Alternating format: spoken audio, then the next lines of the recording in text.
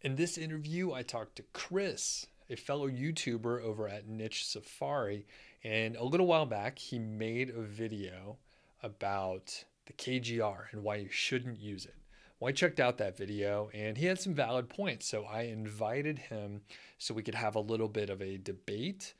The spoiler alert is we actually agree on many of the points. And I thought his video that he created was actually pretty respectful for the KGR and pointed out some potential pitfalls that you should look out for. So we hear about Chris's background, why he got into YouTube, how he started with niche sites, and of course, we spend most of the conversation on the keyword golden ratio. So let's get to it. Hey Chris, how's it going today? Great, Doug. How are you?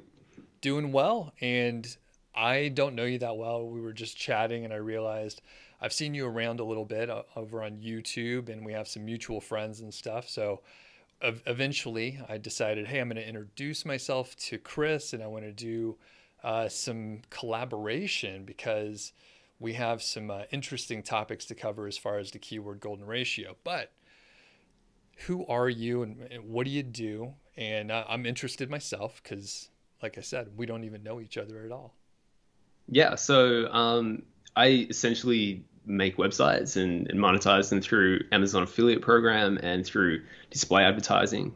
So I essentially got started in January 2019, so I'm about just over 2 years into this. I got started because I was teaching at a university in the UK. My girlfriend, who's Canadian, wanted to come back to Canada, so we packed up and came to Canada, and I couldn't put myself through applying for jobs again. I'm not really interested in having a boss or anything, so this sort of lifestyle appealed to me for that. So just got really stuck into all the podcasts. Started with Spencer Hawes, who I know you sort of started with as well.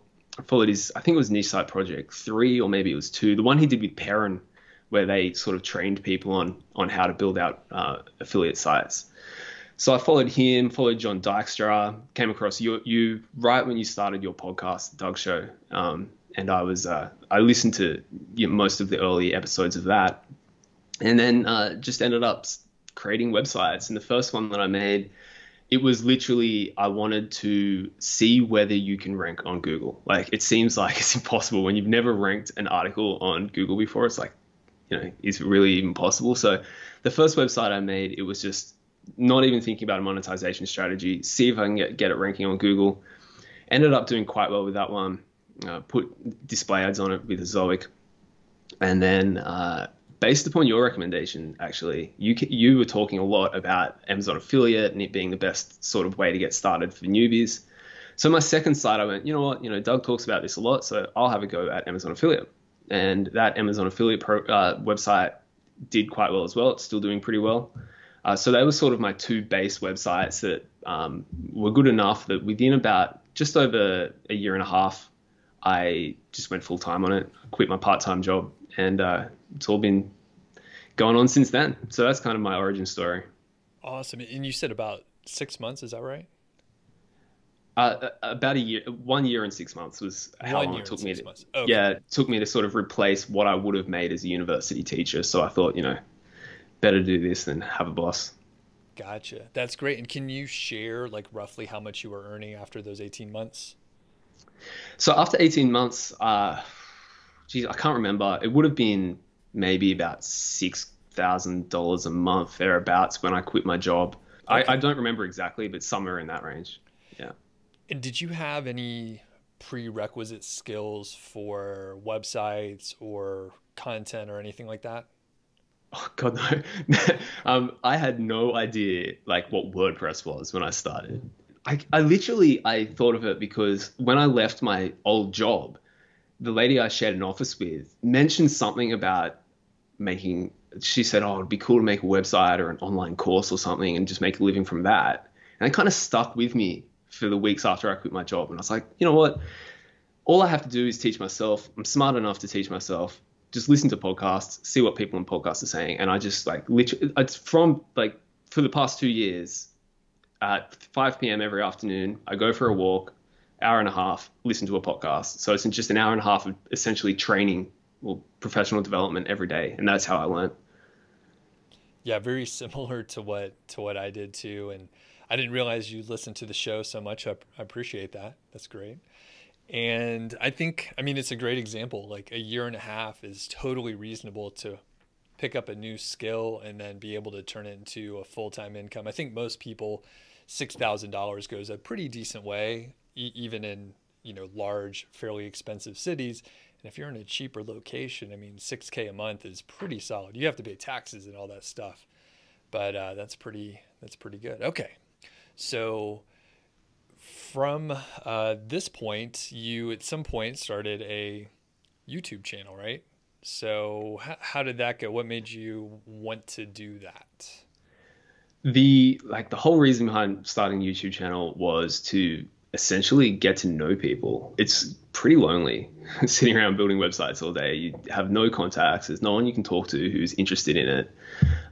So I was following people like Sean Mars, WP Eagle, Amelia Gardner, and they were all sort of in this little community where they'd all talk to each other. And I thought, well, I want to get to know these people and become part of that community. So I started a YouTube channel literally just to sort of introduce myself to these people and say, hey, like, I'm building websites too, and I'm always chatting in your live stream chats and things, but this is my story.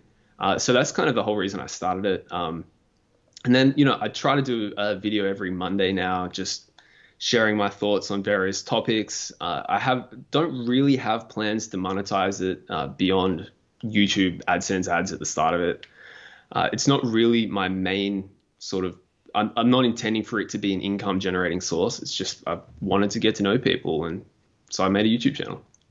Cool. That's a great way to look at it. And I think you're probably finding now, and as time goes on, just opportunities will show up that you didn't plan for. So yeah, I mean, honestly, ads are a terrible way to monetize, and I mean, it doesn't even pay for my video editor, but it's kind of cool that you actually can run ads and all that stuff. So, okay, now you got the YouTube channel going and you listened to my show and then you thought, hey, I'm going to trash the keyword golden ratio. So you did this video and actually it's a great title. I mean, you're a talented YouTuber. So what was the rough title if you kind of remember something? Oh God. So the title is Why the KGR is the Worst Keyword Research Method, or something along those lines. Yeah. And something like you'll die if you use it. Something. No, you Oh, didn't really? say that. But no, you didn't say that. But it's all in good fun here. So I don't take stuff personally, and I watched your video because it popped up on my feed. So I took a look at it at some point, and I thought, you know what, that's all right. You did a disclaimer at the beginning, and you said, hey, no hard feelings. I have some opinions on the KGR. Yeah, So yeah. go on. When I made that video, I really tried at the start to separate Doug's a great guy. Doug's taught me a whole lot. I really like Doug with this is keyword research method, and we're talking about a keyword research method, not Doug. But I learned very early on in my YouTube career that it's very hard to separate things out like that. So, yeah, whatever. You did a pretty good job. I didn't take I mean, honestly, when you are on YouTube and you're doing things publicly or a blog or whatever, you're going to have to get thick skin. So I have fairly thick skin at this point. So we're here and we're going to talk about it. We're going to debate it a little bit. And I think I'll turn it over to you if that's okay. And you could sort of point out some of the flaws that you identified with the KGR and basically the reason why you did the video. So I'll just send it to you. Yeah, sure. So essentially, my critique, I guess, of the KGR would be, well, like there are several, but I guess essentially my main approach to conducting keyword research is just looking at the SERPs, so what's ranking in the top 10 articles, and seeing if there is weakness there in terms of whether or not there are forums like Quora or Reddit ranking, whether or not if you click into the articles are 200 words long and they were written in 2013. It's like, well, it's an old article. It's really short. I could probably outrank it. Whether or not the articles are actually trying to target that keyword, or Google can't find a sufficient article to cover that keyword, so they've just put something in as a placeholder. So I guess my key approach would be to just look at the SERPs and not worry about sort of doing the KGR algorithm. Got Yeah. it. And do you like or do you use keyword search volumes or do you not pay attention? I know there's some people who don't even look at search volumes. So I do use keyword search volumes. I did a little study on my YouTube channel a couple of weeks ago where I looked at WMS everywhere, keywords everywhere, Ahrefs, and Surfer keyword plugin.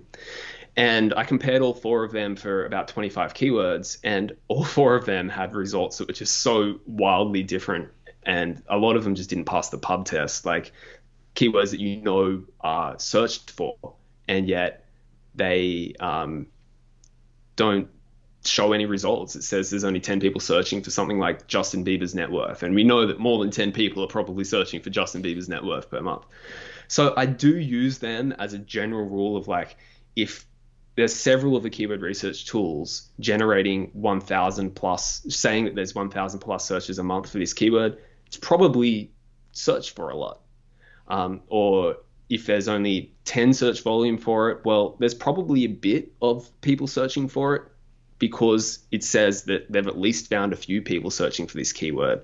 So it's more for me just like a very rough guide on whether or not people are searching for the term, but I'm not using it strictly in any way at all. Like, if it's got 10 search volume and I think that logically people are going to be searching for this, I'll go for it.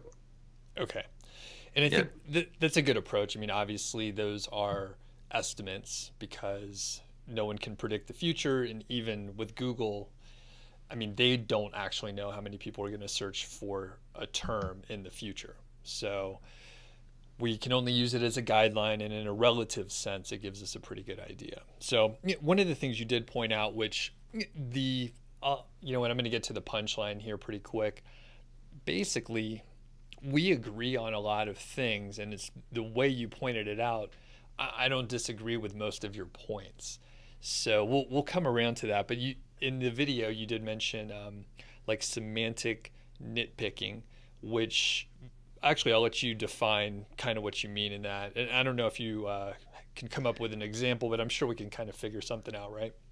I think to my memory, I did one that was best barbecue gloves or something versus best BBQ gloves, and it came out that one of them had 250 search volume and one of them had 0 search volume. But when you look at the SERPs, Google knows that BBQ gloves and barbecue gloves are the same thing, and therefore it generates the exact same results. I think from memory that was sort of my, it's hard to use the KGR when you have to have it doesn't reflect search intent. Perfect. Yeah. Yeah. That's a perfect example. And I'll give another classic one too. So top rated barbecue gloves and best barbecue gloves. So if you Google any of the terms that we just mentioned, you'll see that Google replaces the less popular phrasing with the more popular phrasing, and then it actually just bolds it, or at least it used to bold that specific keyword that they're narrowing it down to. So yeah, Google knows the searcher intent maybe better than the searcher. If you misspell something, that's another question people have. Oh, I found this great keyword that was misspelled. Should I go ahead and publish a misspelled keyword and a whole article based on that? The answer is no. Of course, you wouldn't want to do that. It doesn't make any sense. So the other thing you pointed out was, oh, go ahead. So just to go on with that, what's your suggested solution? So for example, top rated versus best, or BBQ versus barbecue. Do you have a suggestion for a solution when you come across those situations? For the best versus top rated, basically go with best. Top rated or anything that's not best, just use best. You can also check, right? Like I said, you can Google the term and see what Google replaces it with and which one they use as sort of the primary. As far as the other example where maybe it's an abbreviation like the BBQ versus barbecue, again, you can Google it and check to see what is the favored search phrasing. and then go with that one. Oftentimes, like you said, it'll be very clear, like one's a higher search volume and the other one's zero, or it doesn't register anything. And at that point, you would use the higher search volume, which may kick it out of the, quote, KGR range of 250 searches or lower. So that's the best way to do it. But when it comes down to it, a lot of the things we're going to talk about and have already, it's the fact that you have to Google the term before you actually select that keyword. You have to look and see what Google is telling you. I mean, the information's right there. All you have to do is check. Yep. Yeah. Yeah, What about you? sense. Do you have any tips on figuring out which keyword phrasing to use? I mean, it's not so to me from, I guess if you say I have a method, I'm not sure if I have a method, but to me, I would have, if BBQ or barbecue, it would have been the exact same thing to me. It wouldn't affect me which one I used in the title of my article that I was writing. And because I'll be looking at the results that had been generated by Google, I would just look at either of them and see whether or not they have generated results that I think are weak. Got it. Okay. Yeah. And then further, right, you mentioned competition quality, and that was kind of a big component. So do you have anything to elaborate on that as far as using the KGR and competition quality out there? Yeah, I guess essentially one of the most important things to me is not how many results are generated, but the quality of the results that are generated. So if in the top 5 ranking on Google, we've got Wirecutter, and I would have said up until a few months ago, Gear Hungry. But, big websites like that, if they're ranking number 1 for 1, 2, 3, and 4 for that keyword, chances are I'm not going to try to go for it, even if it fits within the KGR. If the top 5 articles are just completely unreachable, there's no chance that I'm going to rank for it. I would probably try to go longer tail, find something that has more weakness on the SERPs. Okay. Very good. Very good. And I want to jump into why it works sometimes. So the KGR, you pointed out some good issues, which I think were valid. But it works sometimes. A lot of people will say, I've only used KGR and it's doing fantastic, blah, blah, blah. I know you can also find examples where it didn't work for people. So I'll let you deliver. This is a good point, so I'm going to let you throw it out there. I'm not sure what point that you want me to say. Oh, okay. So, and the funny thing for the people out there, this video that Chris did was I don't know, it was probably like a year ago or something. So he doesn't even really remember, even though the wounds are so fresh for me. I'm just kidding. So it forces you, the KGR forces you to look at the long tail keywords because you're looking at 250 searches or less, and you have to be even more discriminating because you're using all in title. So it really filters out a lot of other keywords that may be more competitive just in general. Now, as we're pointing out, it's very easy to pick a shitty keyword. Even if you're doing this, you can pick bad keywords that are long tails that are not going to work out for you for some reason or another.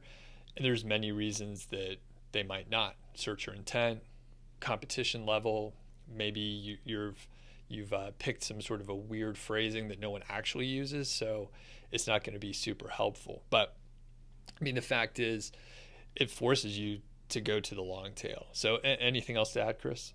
Yeah, I 100% agree with that. I think I said in the video something along the lines of the reason it does work sometimes potentially is just because you're writing for long tail keywords that are low search volume. Because do you say it has to be under 250 searches per month? Yeah, something along those lines. So chances are you're more likely to come across long tail keywords if you're trying to find keywords that are less than 200 searches a month. Perfect. And I think from that, you make my whole point on why the KGR works. So yeah, there's flaws in it. There's flaws in any of the tools you're using, any kind of method, but the KGR does give people confidence to look at some data, try some things out.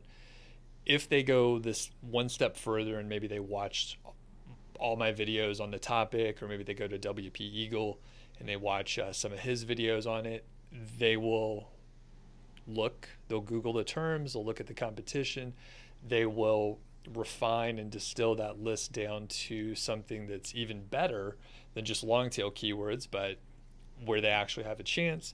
And then for some people, it works out great. So it's this marketing thing. I gave a thing a name, and then I kept talking about it. So I think makes it accessible for people that are brand new, even with the flaws. Sure. I mean, there are plenty of different ways to skin a cat, and there's plenty of different ways to find keywords and rank them on Google. And if people feel good about using the KGR, like I'm not gonna tell them they're doing it like they're an idiot. Like if it works for you, good for you. Like Yep. And it's funny too, because people sometimes think I only go for KGR keywords and I'm really I don't know, like preachy and dogmatic about it. But I mean, yeah, use whatever tool you want. It's one of the methods you can use. There's a ton of others out there. A lot of them are really similar. And I do think, as you probably agree, long tail keywords are a great approach. However you find them, totally up to you. yeah, Awesome. yeah. Man, honestly, I think we agree 90% of the time on most of the things. It's just I don't do that step of doing the KGR because I prefer a different way. Awesome. Yeah. Well, cool. Well, Chris, where can people find you? So I guess, yeah, you can follow me at Niche Safari YouTube channel. Just type in Niche Safari. You can find me there. And yeah, I release videos maybe once a week, and I just release a video on whatever I want to talk about. So yeah, feel free to follow me there. Very cool. Thanks, Chris. Thanks, mate.